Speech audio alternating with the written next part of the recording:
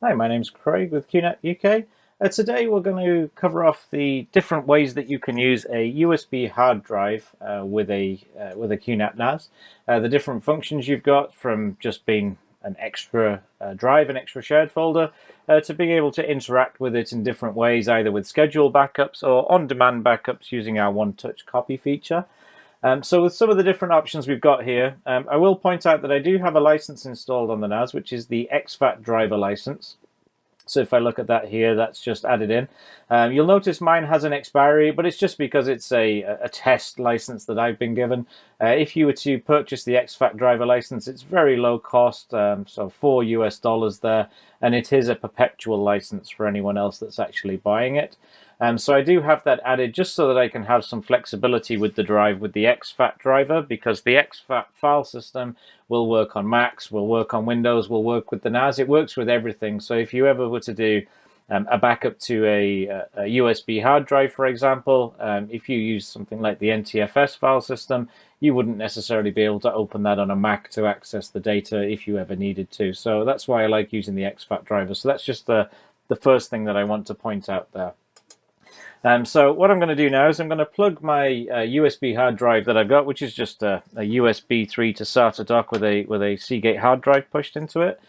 So I'm plugging that into the front USB port of the NAS, which is quite important because that's the one with the USB one-touch copy. So traditionally on a QNAP, if it does have a front USB port, very close to it will be a button that's either right next to it or it even sometimes surrounds the USB port. You'll need to use that for the one-touch copy feature that I'll cover off in a minute.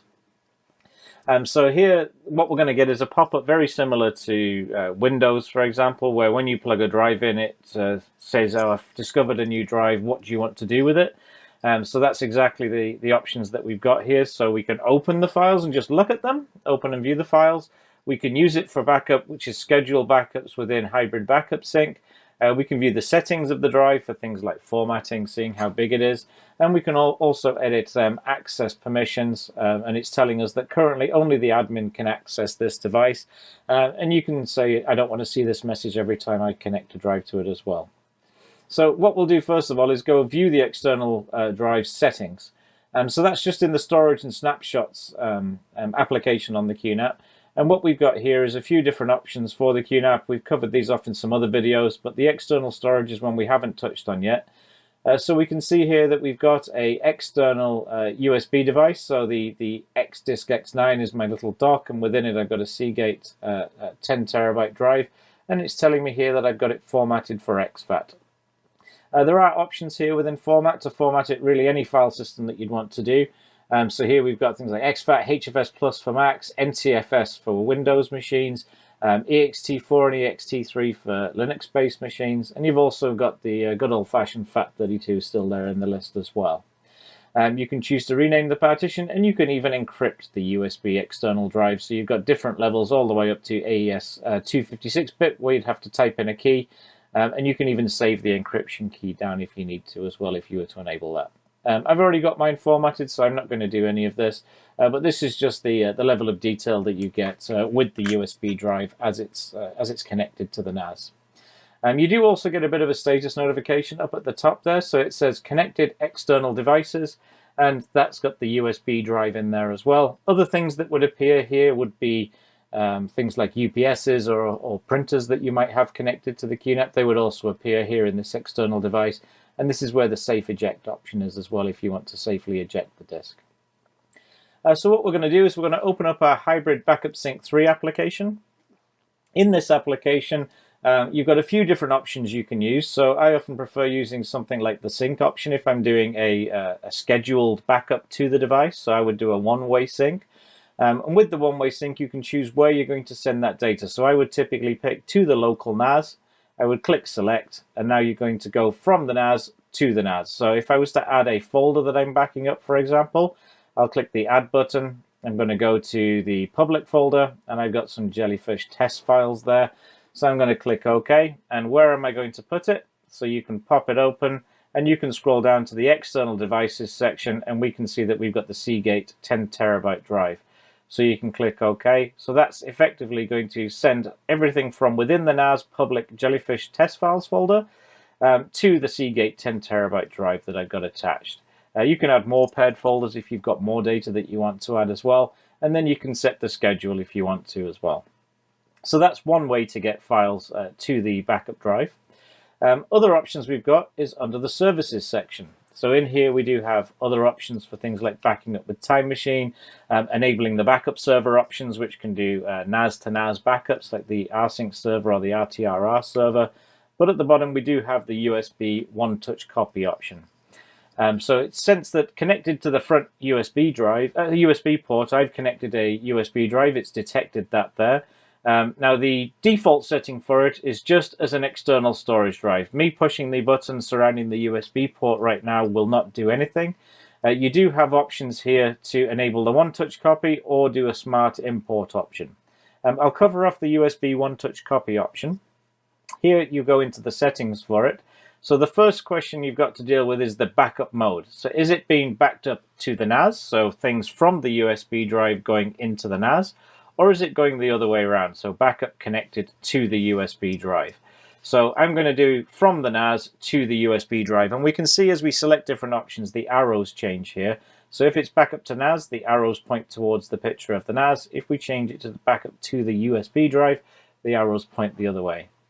You've got different backup actions. So you've got add directory, which is basically just do a full copy of the device. So it will add a new directory of the data from the next backup. You've got a copy, which is literally just a direct copy of whatever jobs we select here underneath. And you've got a synchronize, which is a bit more like the incremental. So it's going to check what's new since the last time the button was pushed, and it's only going to send what's new.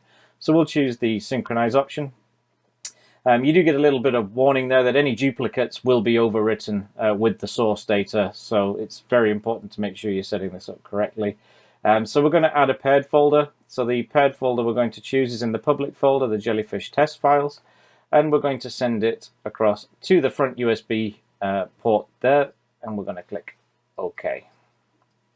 So we're sending data from the public/Jellyfish test files folder to the front USB port 1. And you can even have it automatically unmount the USB drive once the backup is finished and enable a buzzer if it's finished. So I'm going to untick both of those, and I'm going to click apply, and then apply finally. So now I've configured the USB one-touch copy button.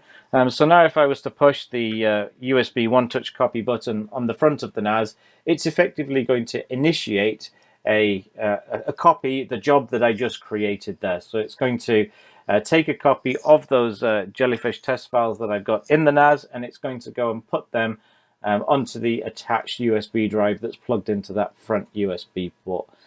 So it's a very quick and easy option. Some other examples of good uses for this would be if you have a digital camera that can be seen as a USB mass storage device. You could set the one-touch copy to work in the other direction, where it's copying data from the camera into the NAS. So this way you can offload everything from the memory card in the camera into the NAS without getting a computer involved to do any copying or clearing of memory cards. Once the copy's finished, you could erase the memory card and go off and take some more pictures if you wanted to. So that's a good option to use for the USB connected option there on the one-touch copy button as well. So if we go and look at the smart import options that we've got available, so the smart import option is really just a destination. So it's an import, so it's taking items from the USB drive into the NAS. So it's going to do media files only. So if you had things like Excel documents, Word documents, it's not going to copy those. This is really the option that you'd want if you were doing it for multimedia items from, say, a digital camera. You really just pick the destination of where it's going to go. So we'll say the public folder, and you can apply that. So now if I was to push the one-touch copy button, it's just going to pull multimedia files. So things like video files, photo files, it's just going to pull those in and effectively ignore everything else that's on the device. So that's effectively the USB drive connectivity within a QNAP. So you can use it for a lot of different things. If you did want to just use it as an extra folder, you can go to the file station option here, and you will see that the Seagate 10 terabyte drive that I had created earlier from when the mount was done from the formatting, that's just here on the the file station list. So if you wanted to just connect a drive, you can do that. So if you wanted to copy, for example, these jellyfish test files that I've got, you can right click it and say, I want to copy to. You can select a destination and you can pick the Seagate option and just click OK. And that's going to immediately start a background task of copying the data from within the NAS to the USB drive. So it's a bit more of a manual process to get the files over, but that's another way that you can manage it if you didn't want to use the one-touch copy and you didn't want to schedule a backup just for a one-off task like this that's copying in some files. And because it's USB 3, it does move quite fast. This NAS does support USB 3.2 Gen 2, so that's 10 gig a second, but the USB drive I've got connected is just Gen 1, so it's only 5 gig a second at the max speed. And it's just a single hard drive, so that's probably more the limiting factor. But we can see that the data is just copying in there with the background task. So once that's finished, those files that I've got are all going to be copied to that device.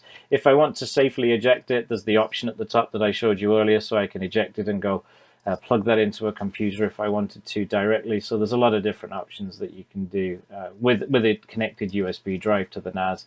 You can even rotate drives in and out. So maybe you want 5 drives set up Monday to Friday, and you want to have a different backup drive for different days of the week. That's also an option that you can do if things like another NAS is not required because your data size is too small for that.